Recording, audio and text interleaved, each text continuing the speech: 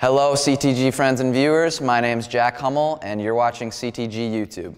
Today we are going to learn one of my most used finishing drill for younger kids. Watch the entire video if you want to learn how to become an unstoppable finisher. This is the Kyrie Irving finishing drill.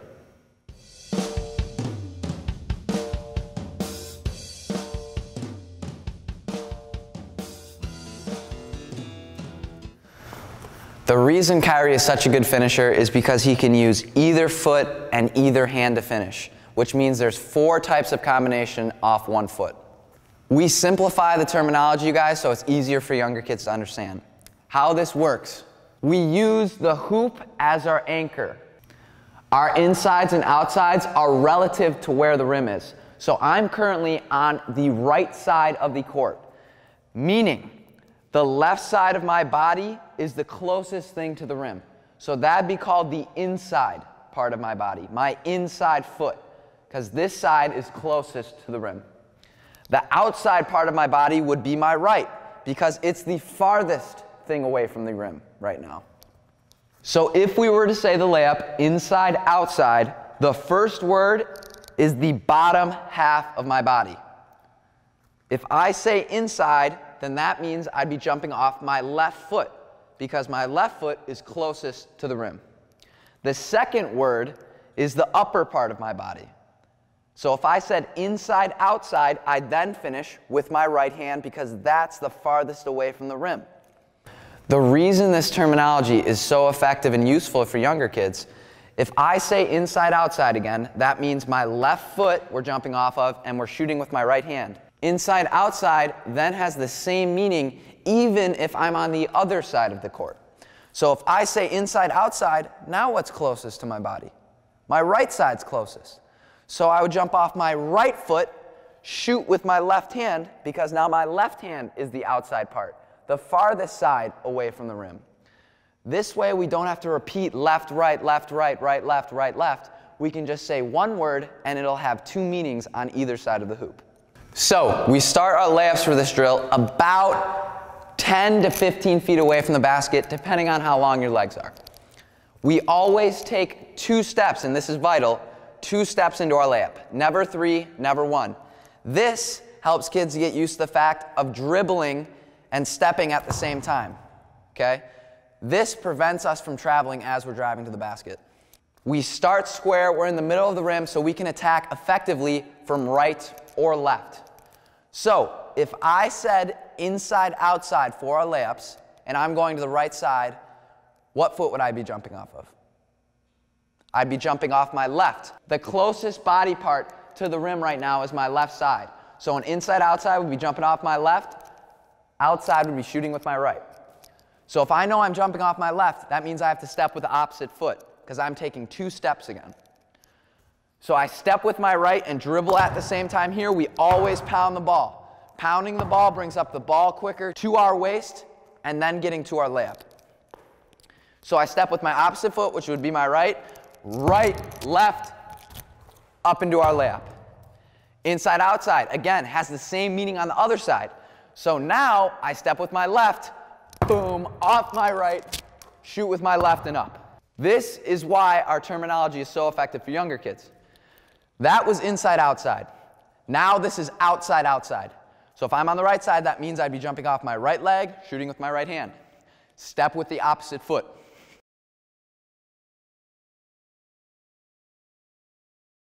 I just did a terrible job there. We always jog in between spots whenever we're doing any type of drill.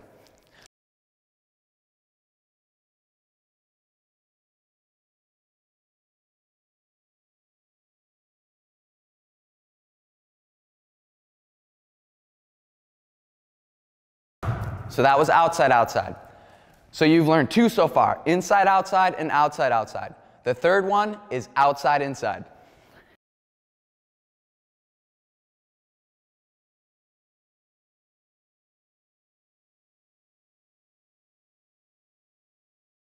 Last but not least, the 4th type of Kyrie finish is inside, inside.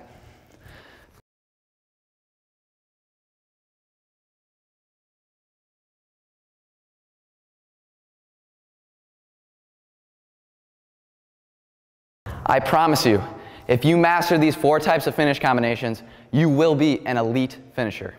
Every single day, this footwork is extremely important. Now you've learned the exact type of footwork that we want to use when we're doing our Kyrie finishes. Now there's 3 ways to actually finish the ball with our upper body.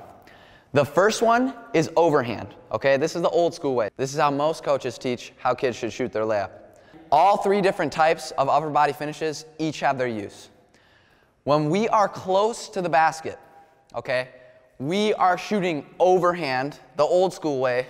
Our hand is over the top of the ball. So say I shoot an old school layup or overhand, inside outside, this is what it would look like. Overhand up into my layup. My hand is behind the ball. The second type of upper body finish is underhand, okay? And this one, as a smaller guard myself, is one I typically use the most. Underhand is used when we are far away from the basket, okay? Because right here, see how close the ball is to my body? And now I switch to underhand, we get about 1.5 feet more space. This is 1.5 feet more space that we can use to get off into our layup. That is why we use it when we're farther away from the basket. So if I know I'm practicing underhand layups right now for my Kyrie and I'm doing inside-outside, I'd start a little farther back, probably around the free throw line. Since I am jumping farther, we then use underhand to create more space. The last type of upper body finish is called the extension layup. This is when our defender is right on the side of our hip, and we use an extension, it's almost like a moving hook shot, to finish our layup. It will be impossible for your defender to block it if they're on your left hip, which is when you should use the layup. They're either going to follow you or you're going to be getting your layup off. This is what an extension finish would look like for an inside-outside. That is also one of my most used finishes right there, since I am a smaller guard. So for video purposes, I'm going to go through every single type of combination finish with overhand, underhand, and extension. Inside-outside, outside-outside, outside-inside, and inside-inside. Here we go.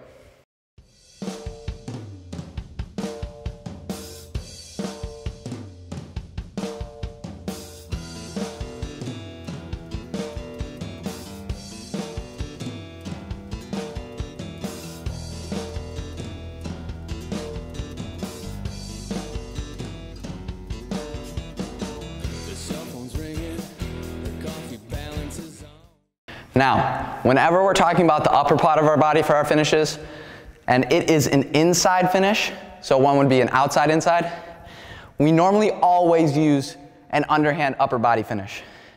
The reason for this is it's extremely difficult to get your hand at a good angle using overhand into our layup. Typically, if it's an underhand finish, we want to use it for a better angle into our layup. So there will be no overhand finishes for any upper body movement that is an inside finish.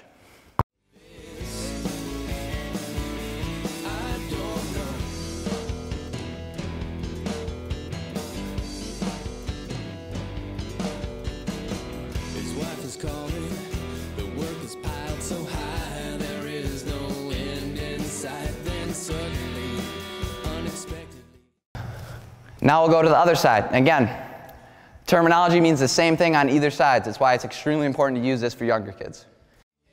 Edge of a cloud, and I'll show you how life looks from up here. Do you see the ones who are moving so fast? Can they make it last? Is life worth all of this?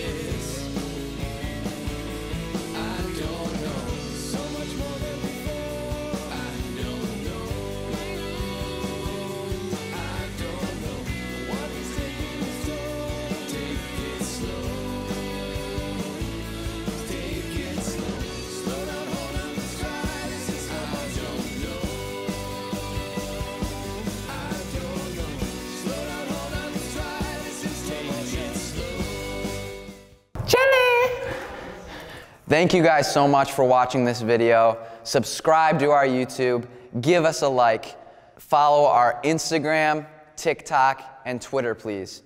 Free content is on every single one of them each day, helping you guys to get better. You will not find a better education for youth coaches or youth players. As you can see, guys, I'm wearing the Live Like Tony merch. You guys can still get your gear. Email jackhummel12@gmail.com for your order. Thank you for watching, you guys. I'm Coach Jack. We out.